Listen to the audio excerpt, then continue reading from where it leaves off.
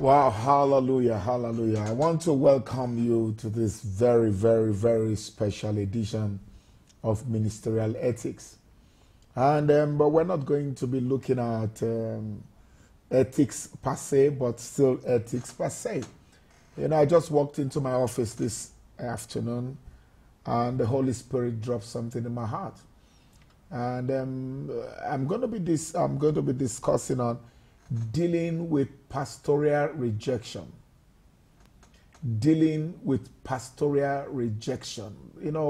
This program is mainly for pastors and mainly for leaders.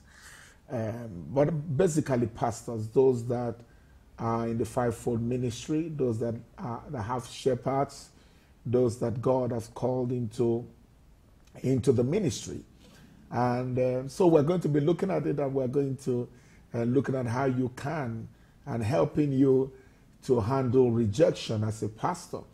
The truth about it is that a whole lot of people, but let me read the scripture first before I continue. In the book of Jeremiah chapter 3 from 14 and 15, it says, "Turn, O backsliding children, said the Lord, for I'm married unto you, and I will take you, and I will take one of a city and two of a family, and I will bring you to Zion."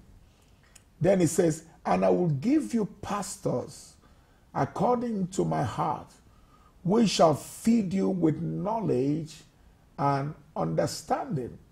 So the pastoral ministry has started years ago from the Old Testament until the present time.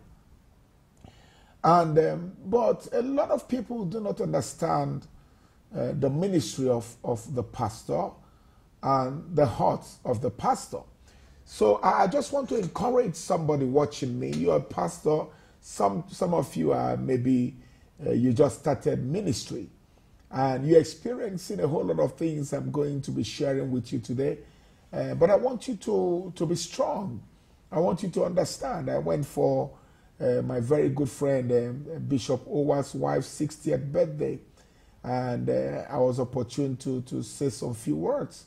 And when I finished, a lady by the side called me and said, "Thank you. What you've just spoken today is been happening in our ministry, and thank you for expressing it." So we're going to be looking at it one after the other. Amen. The pastoral ministry is a service to people. You are called to give yourself to people. You are called to serve people. You are called to be a go-between between God and man. You hear from God and you relate to the people. You minister to God, or God ministers to you. You minister to the people. And so when you get involved in this ministry, so many times, especially for young pastors, they just think everything will be smooth. Everybody that comes into their life will be just there forever. But always it's not the same. Most times we in our pastoral work, we begin to associate with these members or with our members, and in doing that, we begin to have favorites. It's natural that you begin to have favorites, especially people that are you seem, or they seem that they are loyal, or they look that they have a zeal to serve or to zeal to be with you in the ministry. Most times they come to you and they say you are the best pastor, you are the highest pastor they've known, that they don't know any other pastor, and they make pledges to you. And in those pledges, they say, "I will be with you forever. I will be here. I'm not going anywhere. I will serve forever." Most times when I see people talk that way, in my spirit, because of the experience that I have, I say, this will be the first to go. Or that will be the first to go. Because they come with so much promises. And all of a sudden, you begin to attach yourself to them. You begin to mentor them. Sometimes in your mind, you are thinking, okay, these will take over from me, or this will help me spread the gospel of Jesus Christ. around the world. So you begin to invest in this one. Sometimes they come to you very young. Sometimes they come to you broken. Sometimes they come to you not even saved, and they get saved in your ministry. Or sometimes they come to you very hot from where they're coming from, or family relationships, or whatever ministry they've come from, and they're very hot, and you begin to pour your lives into their lives. Some come without hope, absolutely hopeless, and you begin to say, okay, let me pour my spirit, let me pour my heart into these ones, and you begin to pour your hearts into these ones. Then, boom, it happens. It always does happen. But I want to share something with you before I begin to get into what you would do when this kind of rejection comes. So many people don't know we feel rejected. Pastors do feel rejected. Somebody leaves the church. Somebody stops you. Someone that you've poured your heart into just walks away, not even knowing that you have a feeling. So many times when they leave you, they tell you we're leaving to this ministry and that ministry. And it brings a lot of rejection. It brings a lot of rejection. And sometimes it is what those that are close to you say. They gang up against you, or you hear stories about what they have said concerning you or concerning your ministry. And you feel so hot. You feel so rejected. And you feel like just packing in. You just feel like getting angry. You just feel like, I can't do this no more. But that's not how it works. That's not how it works. These things would happen. Remember Jesus. Jesus is our perfect example. A whole lot of people walked out on Jesus.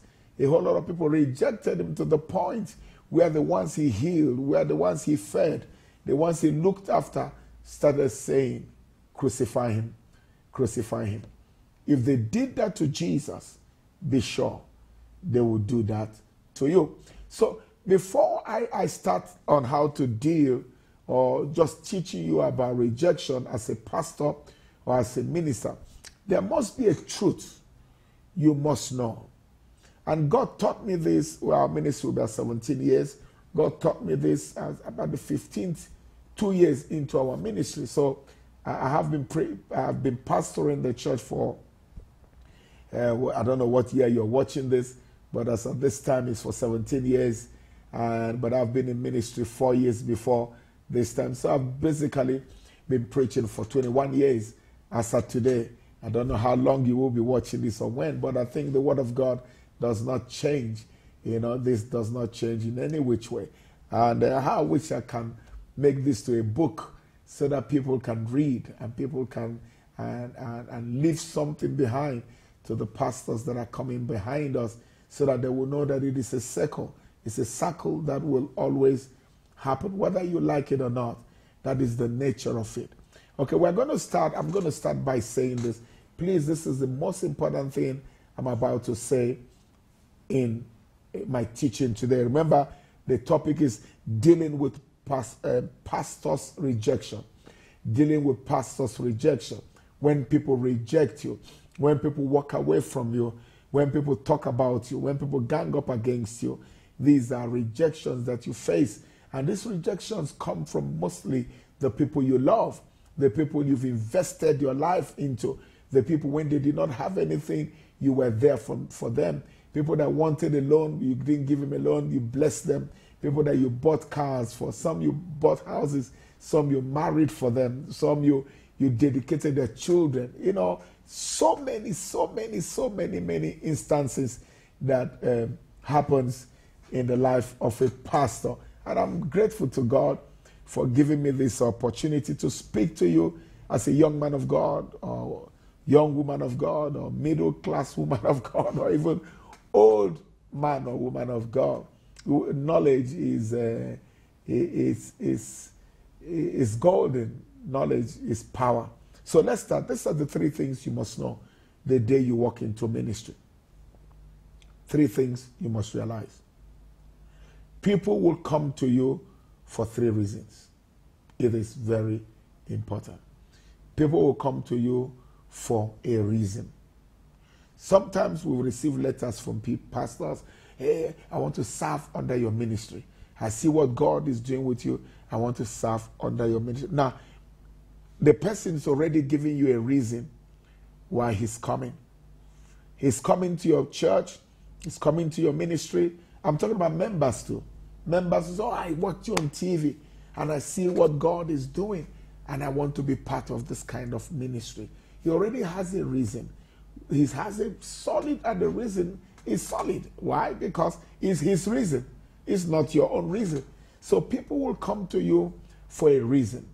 And listen to me, most times when people leave you, it is because they have achieved the reason why they came. They have achieved remember I said for a reason. They have achieved the reason why they came. Some came for impartation, some came for anointing, some came because they are sick, some came because they are going through divorce. So they have a reason. So that reason, we are in the power ministry, and I understand that the people that come to our church, most times 80% of them have issues because they see our ministry as a problem-solving ministry. So they come to our ministry, they don't have jobs, they don't have, some of them are sick, oppressed, diseased. So they want to be healed. They want to be healed. So that's the reason.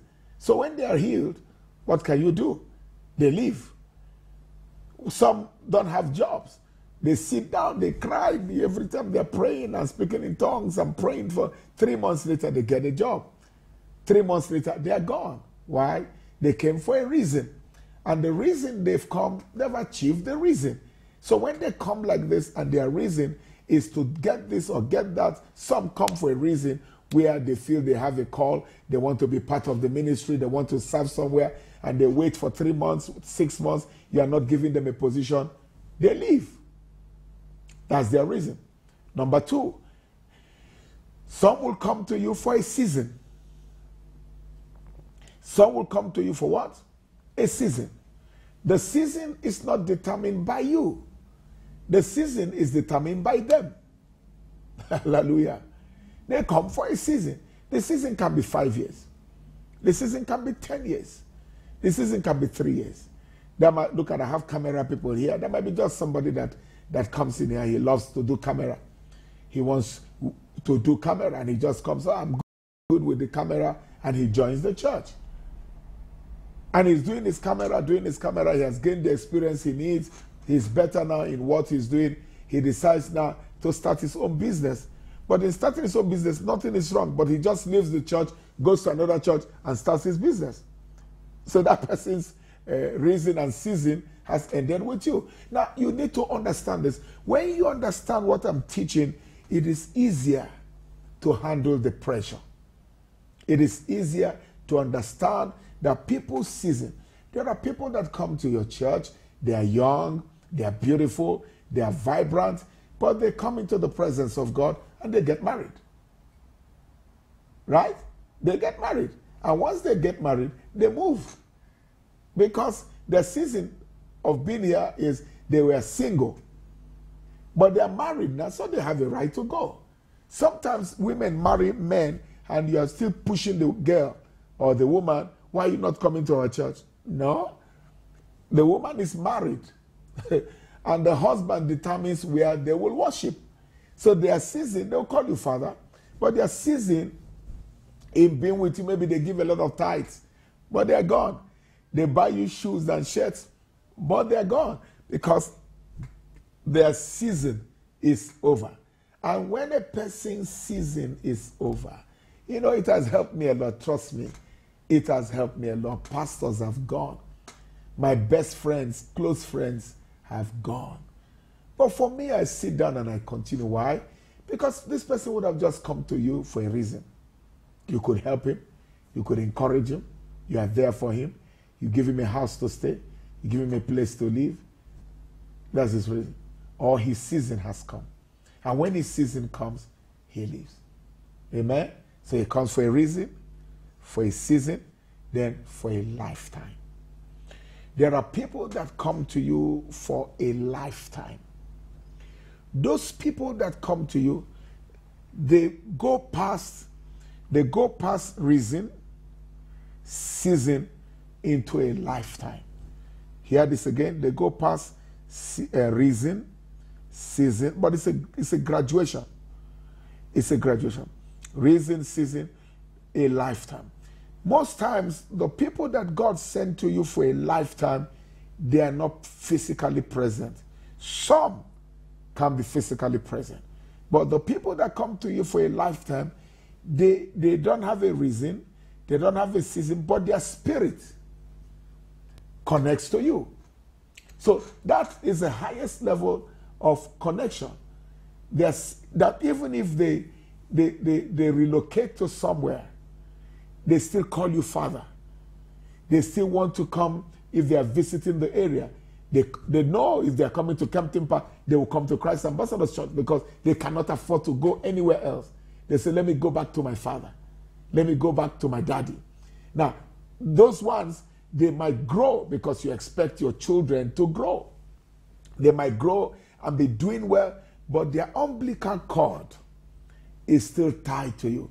Sometimes they will call you and say, hey, Papa, where are you? Hey, I'm sending you a bag of rice.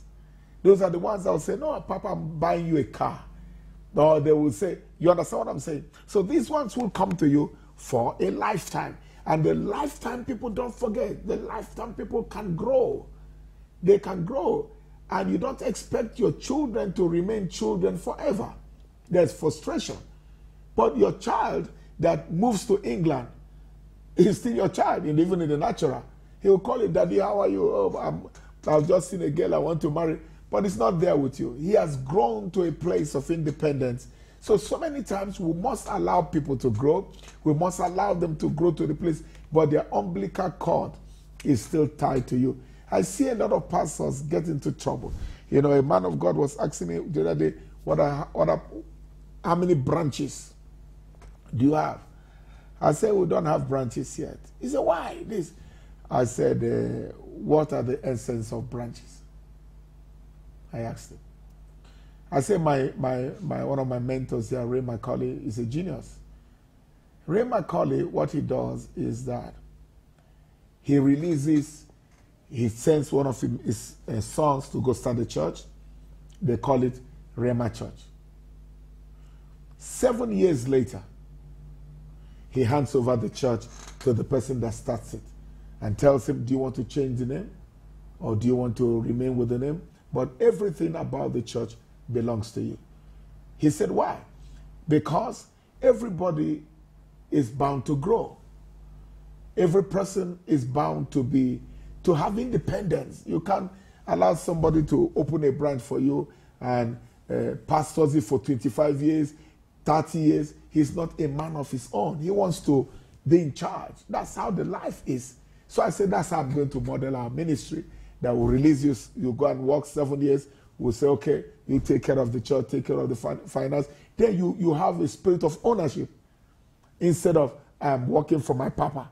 How long? Even the Bible says when a slave works for you, 7 years later, you bless them, you release them. That's what the Igbos do. That's what the Jews do. So there's expansion. So when Ray Macaulay has a conference, guess what happens?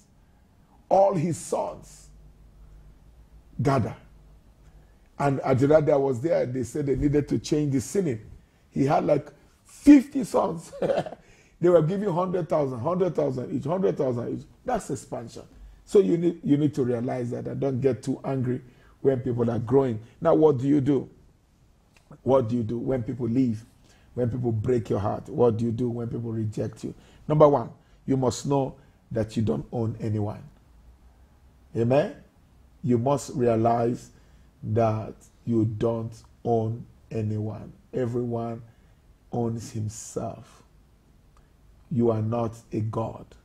You don't own anyone. God owns everybody. And because God owns everyone, everyone decides what he wants to do. Number two, they have a right to choice. Amen? Why are you angry that someone left? Is it not his choice? I know this might not sound right. Yes, you've invested. Yes, it is. Listen, the reason why you worry too much is that you have the spirit of ownership. You have the spirit of ownership. You don't have the spirit. You shouldn't have. God owns everybody. And one of the greatest gifts that God has given to us is choice.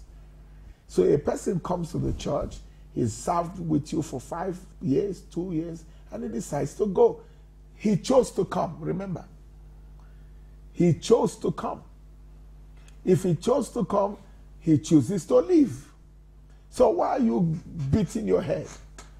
If the person is leaving because there's a conflict, there's a reason, as a pastor, you must try to resolve it.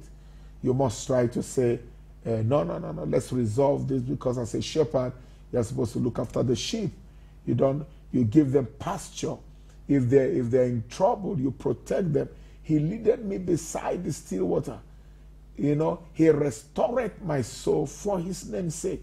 Even if I walk through the valleys of the shadows of death, I will fear no evil, for thou, my pastor, is with me. So if the person is living because of this and that and that and that and that, you can make overtures to the person and say, no, settle this, let's settle this. Please, somebody was wrong.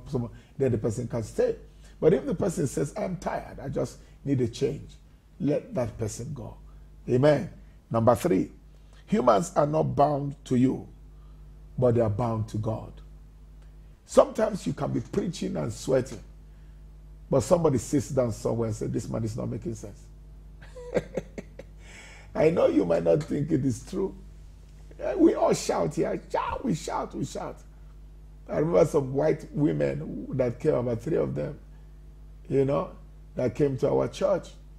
And they sat down first week, sat down second week, the third week they disappeared. And we asked them, they said the noise is too much. They said the noise, black people, we like noise. Our sound is loud. The pastor is screaming like he's chasing a rat. Everybody, noise everywhere. The white people say, no, let's go back to our church. They do, holy, holy. You understand what I'm saying? So people come and they're bound to God. They need to go where they will find God. They need to find, sometimes people come to your church and your message you are preaching is lower than them. You might be shocked. People have advanced in the things of God. People are on fire for God. And you come and start teaching them things that are below them. Every day you speak, they stop taking notes. Why? Because whatever you are saying, they know. And they hear that there's Dr. Idah Peterside somewhere. And they walk in the first day, they say, wow, I've never had this before. I've never had this before. These are new things that are happening to them. And they decide to leave. Because do you know the cow will always migrate to where there's grass? We call in Nigeria, it's Fulani herdsmen. They will always migrate. The cows and the goats, when they eat, they don't raise their head. The sheep, they don't raise their head. They put their head like this. And as they are seeing the grass, they are going. When the only time they stop is where they have a lot of grass. So when there's a lot of grass, you will see all of them will just stop there. Why? Because there's grass. There comes a time that you don't have grass anymore. Or you are young, you are started, you are busy shouting, people are not benefiting consistently or constantly, or your word is not fresh. They are bound to God, not to you. They want to hear the word of God. There are people that are going through tremendous issues, and your ministry is not solving them. They are bound to God, and they hear a voice say, I have solution for you at Christ Ambassadors Church in Kempton Park. They will move. So remember, they are not bound to you, but they are bound to God. Number 4, never be bitter with anyone that leaves. Never be bitter, because you will kill your ministry by anger and strife and offense. You will be so bitter, you will kill your ministry. Remember, when you realize that they come for a reason, for a season, and a lifetime, never be bitter with anyone. Some people don't talk to people that leave their church. Some people, when you ask them in our church, now people coming here for me to pray for them, and they left 3 years ago. When they hit problem, they say, we know where to go to. Sometimes you see them in the church, they talked about you, they've gossiped you, they say, I will never. I saw one yesterday in the church, one lady that cursed everybody here and left. I saw her yesterday. She was sitting down taking communion. Taking communion with us. you feel like taking the communion away from her. Go and eat your own communion where you're coming from. But you can never be bitter with anyone that leaves. Please, I beg of you. Never, never, ever be bitter. Anyone that comes to you and leaves you, allow the person to go with a clean heart. Remembering that everybody has a choice.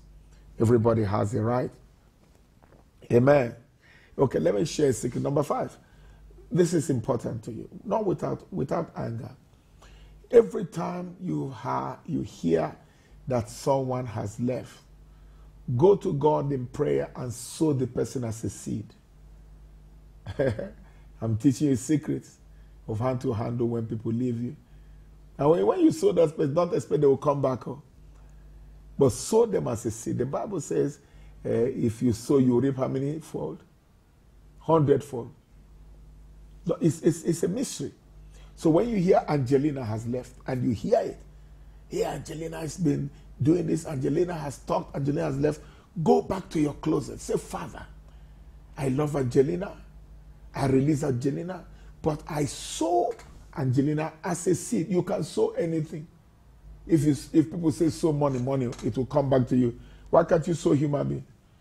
Did God not sow Jesus? He sowed Jesus and reaped a lot of Jesuses now. What you sow, you reap.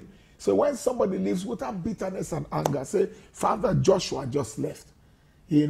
For greater, I don't know, I love Joshua, but the way Joshua left, well, no offense, Father, make sure in your prayer you sow Joshua. Except the wheat of corn falls into the ground, it abideth alone. So say, if 10 live, be happy. That 10 has left. So you 10 times 100, you have 1,000. But the problem is that you are not sowing those that live. So those that live, you sow them. Father, I've sown them as a seed. I've sown them. Let them do well. Let them go and progress.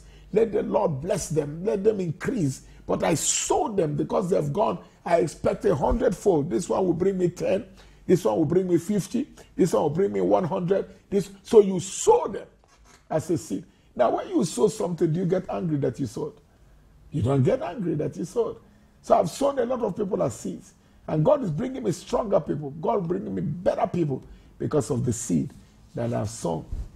Don't forget, you must sow them as a seed. He said, remember that God has a better plan for your ministry. And there are people you must let go. Sometimes if you don't want to let them go, God will chase them for you. Hear this again.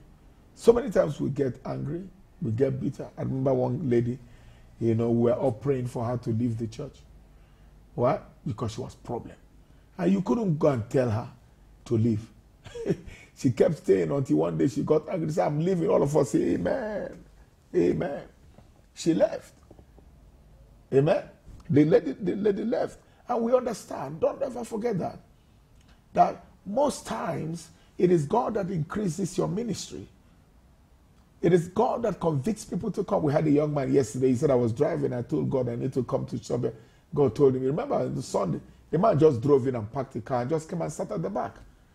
It is God that pulls people into your ministry. It is God that brings people. Sometimes people see me in a dream. People hear and they begin to drive down. Only God brings people to ministry. So never forget, remember that God has a better plan. So most times when some people are leaving, they must go. I remember my favorite story is the story of Jonah. Jonah in the boat. Remember, Jonah was a pastor, big evangelist, great man of God. God spoke to him like he's speaking to Billy Graham, And but one day he got up and said, I am the problem. I am the problem. Throw me into the water that you might save your life. Great scripture. Say, throw me. If you don't throw me in there, this whole boat will capsize. So there are people that God will throw into the water. God must let them go. If not, the ship will sink. Amen? Let God look after them where they go to. And thank God, God is a good God. He sent a fish to look after Jonah. So there are people you must let go. Because or else you'll be so hot. Or else you'll be so bitter because you've not allowed them to go. Let them go that God will bring others. Some will not most will not come until people go. Jesus, Almighty Jesus, said to his disciples, it is important that I go. Imagine. Who wouldn't want Jesus to be around? He said, it is essential that I leave. He said, if I don't go, the Holy Ghost will not come. If I don't go. So many times, if some people don't leave, literally the Holy Ghost will not come. Amen. The Holy Ghost will not come. So some must go. Some must. It's because some people have problems. You put them in some department, they scatter everywhere. They want to be seen. You correct them, they cause problem. Once people see them, everybody's scared. Because they think they are right. They think they deserve to be there. They think when those kind of people come, God will just say, let me look for how to kick out this person. And the person that God is kicking out, you want to bring in. No. You know, have you found out that most times when you go to the grocery shop, all you give to them is money. And they give you a package. Most of the thing they give to you in size is bigger than the money you give. Have you noticed? Yeah. You want to go and buy shoe, take it, you can't feel 300 rand. It's small. When you give it, they give you a big shoe. Why? That 300 rand needed to go for that shoe to come. So sometimes that's how it is in ministry. What we're discussing today is dealing with pastoral rejection, the pastor's rejection. So many people walk out on you. Remember that God has a better plan. Amen. Finally, I said, remember the ministry belongs to God and it's not yours. The ministry belongs to God and it's not yours. So many times, the pain, yes, you serve. So many times you give all, but still, he says, I will build my church. It is his church. All you are is a servant and a steward. It is not your church. So your anger, your bitterness, and your strife, like it's your personal property, is not helping you. You know, yes, you have to be emotionally tied to it, physically everything, because you put your blood and your sweat, you know, but it is not your property. So don't behave and act as if the ministry is your property. So when things happen, what you need to do is go back to the owner of the business. Go back and say, Lord, even Jesus, if you go to John chapter 17, when Jesus was praying, he said, Father, the ones that you gave to me, I have kept. Only this one, that's Judas. But he was going back, you see, remember he called the 12 disciples. Remember he raised the 12 disciples. But when he went back to prayer, he said to God, the one that you gave to me, the one, so the disciples were given to him by the Father.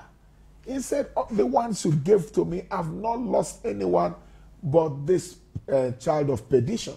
So Jesus was saying, you gave me a ministry, and the ministry you gave to me has, I'm coming back to give you a report.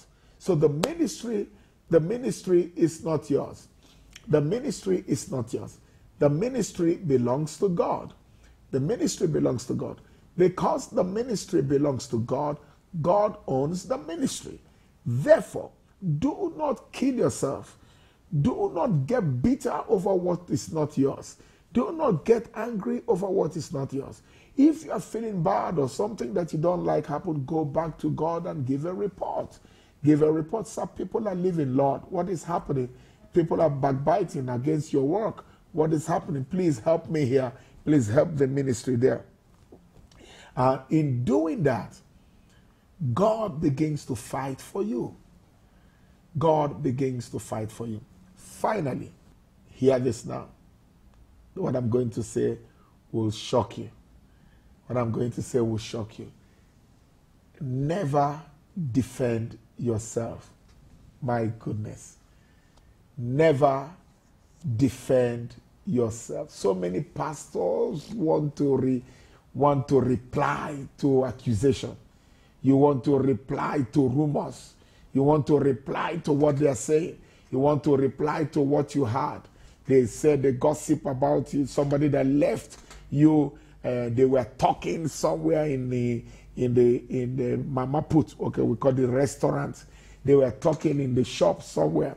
They met in Elisa's house, and they are discussing you. You want to know? Hey, what did they say? What are they? You will die. No, what they're saying, I did not do. Don't. If you are not guilty, don't defend yourself. This is what the Holy Spirit told me years ago. He said this to me. If you fight for yourself, I will stop fighting for you. If you fight for yourself, I will stop fighting for you. You don't defend yourself. When people leave, hey, look at what we had that this sister left. Say, I leave it in the hands of God. Hey, see what they are saying about you? I leave it in the hand of God. Hear this. God will vindicate you. God will vindicate you. Let them talk in Tembisa or in Johannesburg or in Nigeria. Let them say things because, and most times the rumors and the gossips that people spread is free advert for you. So many people did not know me until they started talking about me in the street. Hey, is that what is happening? Is that what he did? One day that person will have problem. He will say, nah, they mentioned that this man, we're not sure, somebody, he did it sound like this, somebody that had headache. People say, it's fake, it's fake. That kind of thing is fake. One day, that person will get a headache. He said, well, they say it's fake, but this headache is killing me. Let me go and see whether this man can help me with the headache. And the person comes to the church, the same hand, boom, God has added one to you. So don't defend yourself. And I want to advise you, I want to plead with you. What God has called you to do is noble. And if God has called you, he will fight your cause. If God has called you, he will defend you. If God has called you, he will be there for you. You be encouraged. Be encouraged. You are a pastor, a minister after God's heart. And God is a rewarder. He will never forget your work, whatever you've been doing for his kingdom. And when he starts rewarding you, all the gainsayers will be quiet. They will shut up. Imagine all those that crucified Jesus. The Bible says all eyes will see him. Hey, what will they be saying? The man that you crucify, you come to find out that he's the Son of the Most High God. Some of us, they've criticized. Some of you, they will criticize. And one day, they will see us in heaven and they will apologize to us. And those that did not make heaven, we will remind them where they are. We say, hey, you didn't make it, Baba. I'm here. Good luck where you are. So be strong. May God give you strength. Keep doing the work of God. Keep pushing. God has your back. God will support you. God will be there for you. Believe you me, he will be there for you. May God bless you. Let me pray for you. I want to pray for you, pastor, evangelist, minister, member, whoever you are that has gone through rejection, that has gone through this kind of victimization, gossips, or people have abandoned you, people that you've loved have walked out on you, people have stabbed you with 2 knives, and as they're stabbing with 2 knives, they're doing their hands like this to get an extra knife to put back in your back. I want you to know that God will reward your effort. God knows you are there. God knows what you are going through. And he's not a man. He's a rewarder of them that diligently seek him. Let me pray for you. Father, I pray for my brother. I pray for my sister. That great man of God, that woman of God that is discouraged, that is under tremendous pressure, that is going through issues that she or he thinks that they will not come out from. You're a merciful God. I pray that you have mercy on them. Encourage them. Let them know that you call them. Let them be encouraged. Father, help them. Increase them. Bless them. Supply their needs. Let them be encouraged in one fact, that God called them into ministry. That their lives, will be a testimony and a testament that you're still a good God. Thank you for hearing. In Jesus' name, amen. Again, my name is Dr. Idah Peterside. We want to hear from you. Amen. If this program has been a blessing to you, encourage me to and send us an email or send us a WhatsApp message. Our email address is on the screen there, Pastor Idah gmail.com. We have a WhatsApp number there, 079-675-6088. Send us a message and let us be encouraged the way we are encouraged. May God bless you. Until next time, this is Ministerial Ethics. God bless you.